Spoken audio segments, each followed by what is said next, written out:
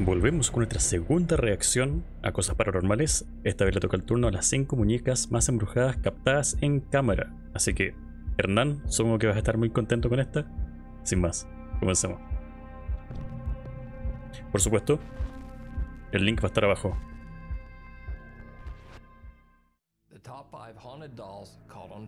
Vamos a ver qué nos depara. In this next clip, a young girl is showing off her doll collection while filming herself. But one of the dolls seems to really enjoy the spotlight. Watch closely. ¿Está mostrando sus muñecas? ¡Oh! Hizo un guiño. Didn't see it? Well, pay close attention to the baby doll in the middle of the shelf wearing the polka dotted sweater. Ahí. Yo quiero muñecas. Muñecas embrujadas. What really makes this clip seem believable is the fact that the little girl doesn't even notice or react to the doll winking. According to the story, the winking doll was only spotted after the girl's parents watched the footage back. The puppet in the case. Over a 3-month period, a paranormal investigative team set up a camera in front of a sealed glass case containing a creepy igual se ve creepy, ¿eh? puppet. The puppet's owner claimed that it was possessed. Poseído.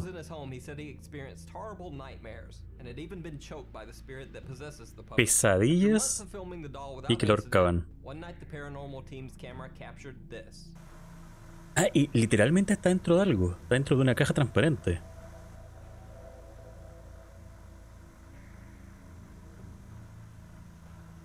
¿Eso es la mano o es la pierna?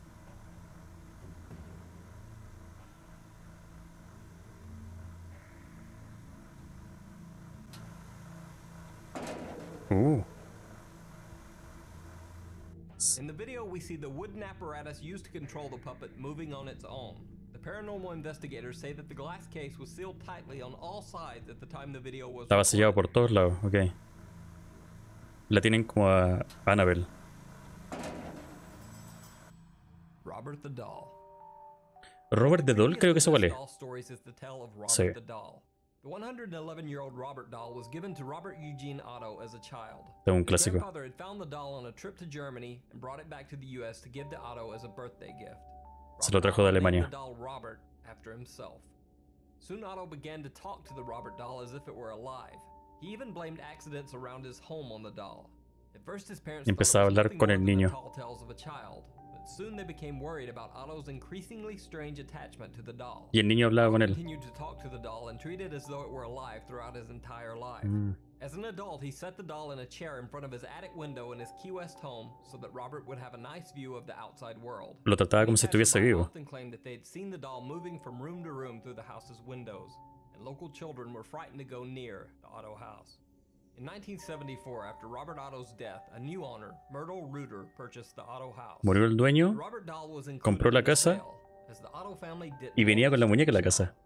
Myrtle Reuter claimed that the Robert doll was indeed haunted and did move from room to room in the house. Se movía de habitación en habitación. Unexplained footsteps and childlike giggling from the attic where the Robert doll was kept. Reuter donated Robert the doll to the Fort East Martello Museum in Key West, Florida.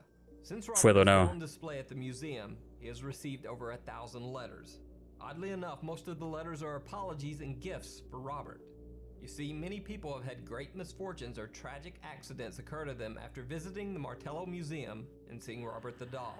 They send letters and gifts to ask Robert's forgiveness for making fun of him or laughing at him during their visit, hoping that the apology will end what they believe to be a curse put on them. Se burlaban de él y Robert ponía una maldición. In this 2011 video, some people believe that Robert the doll can be seen blinking on camera.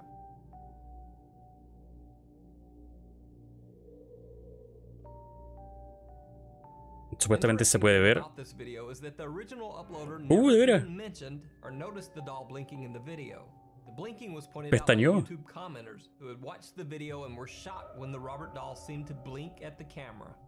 Supuestamente no tiene párpado.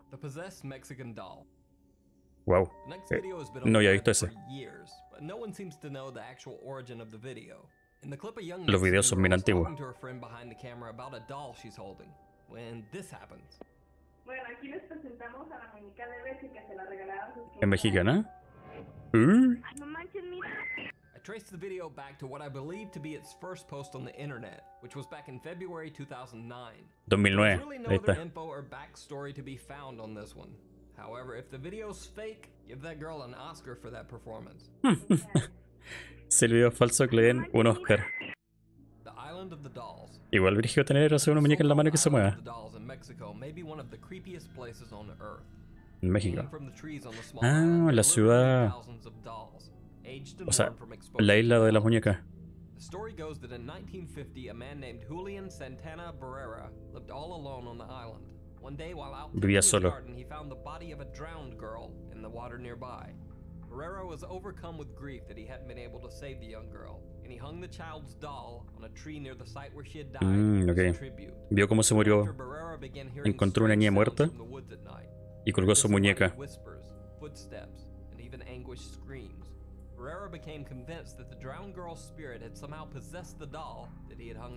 El espíritu de la niña posesionó la muñeca.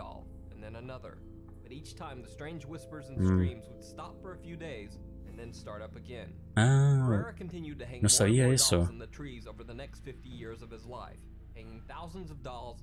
Cada vez que volvían a hacer los eventos paranormales, Herrera colgaba otra muñeca. To this day, local residents say that they still hear Barrera's dolls whispering to each other in the night. Qué interesante eso. In 2014, the television show Ghost Adventures traveled to the island of the dolls to investigate. As part of their investigation, they explored the small shack where Julian Santana Barrera had lived. Hay demasiadas cosas creepy ahí. They experienced many strange and unexplainable incidents, like this one. Ready? No, I'm not ready for this. Whoa! ¿Qué fue eso? Bro, LOL. come here! Oh my god. Supuestamente hablan entre ellas las muñecas. No se ve nada mecánico ahí. Oh my god. Eso fue super creepy. Claro, el primero fue un gato. Eso yo no había visto esta parte. Now that wouldn't be so abnormal. After all, many battery-operated dolls can laugh or cry. However, when the investigators check the doll, they find that not only does the doll not have batteries to make it laugh, ninguna tenía the batería. entire battery compartment has been ripped from the back of the doll. Eso es creepy. Era cortito. No, estuvo bueno. Ok, debo decir que eso fue bastante creepy.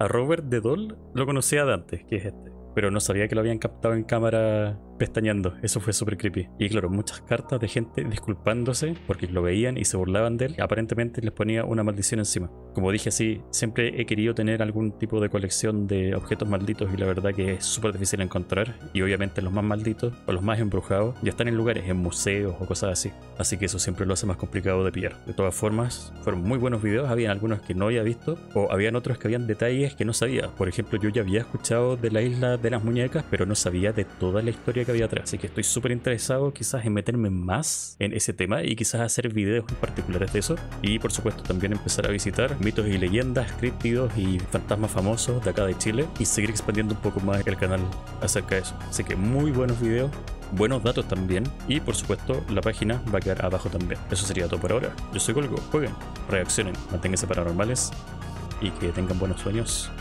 Nos vemos.